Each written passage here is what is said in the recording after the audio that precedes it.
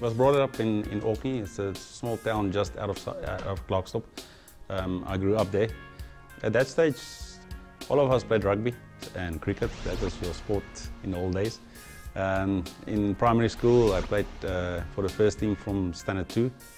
And then I went to technical high school. I played here from Standard 8 for the first team. And in matric, I got my Western Transvaal colours at that stage.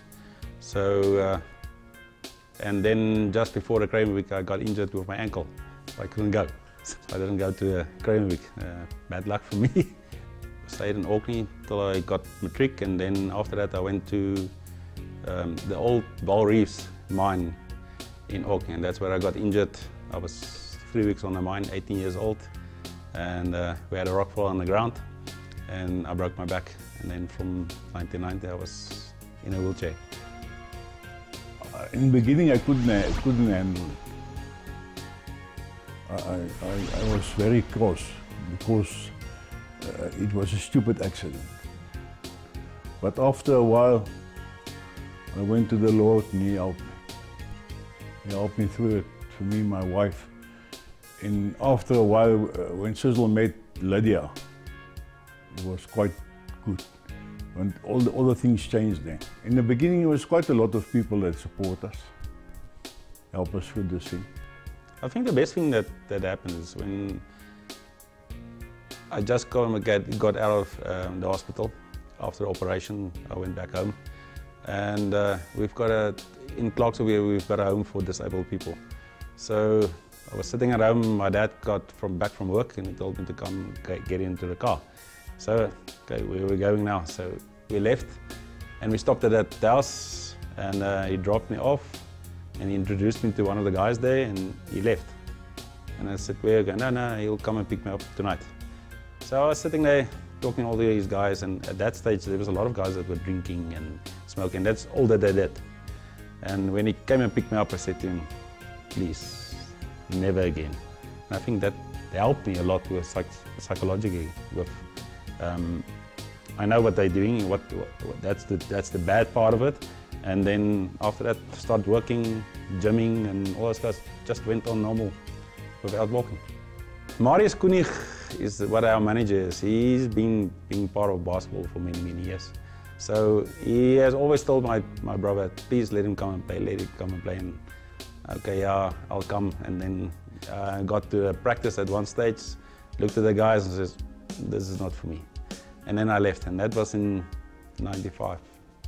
And then in '99, Joppie Victor was still playing for Anglo Gold. I went with him to a practice. When okay, I'll start playing now, he told me now he's leaving for Pretoria. So I said, okay, no, I'm not going to play anymore. And then I met my wife, and then she started, I must go and play basketball. And she actually introduced me to basketball with Marius Koenig. And then, well, that's history. If you're paraplegic and you add as that background, I think it's easier for you to get into wheelchair basketball because you know how to move your chair. With an able-bodied guy or a guy that's got polio or whatever, he must still learn how to use the wheelchair and play with a ball. In the beginning it was difficult because you're turning and then you must catch a ball and you must drive with the ball, and it's difficult. But I've had good trainers with me for the last 12 years. Being part of the national team from 2009, I had very good coaches with me that teach me a lot. Cecil was good in rugby when he was young. He was a good rugby player, and when he got hurt I was upset because his sport stopped. But when he went to wheelchair basketball, he started getting better. In the beginning I think he wouldn't make it because he was too slow. But after a while, when he starts playing with the people, he starts getting better. Every year he got better and better. But now he's good. Well, I'm classified as a low pointer.